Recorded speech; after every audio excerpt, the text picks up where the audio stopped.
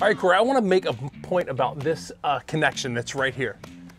We always talk about the ledger of a deck, especially a second story deck, being so important because ledgers oftentimes are not properly fastened.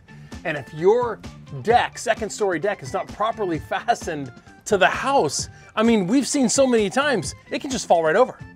Yeah, you get a lot of people up on there for a party, and if that ledger is only nailed on with 16-penny nails or something like that, disaster. The whole thing can come sliding off the side of the wall and injure a lot of people. So it's nice to see that they used a Simpson DTT stainless steel, which is what you'd want to use here. But it's positive fastened in through the house framing.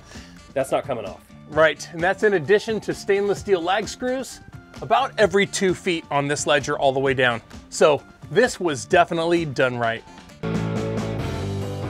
Thank you so much for watching. Please check out our social channels right here. Our podcast channels here, or tune into the Weekend Warriors radio show every weekend across the Pacific Northwest. This has been another episode of your Parr Weekend Warriors.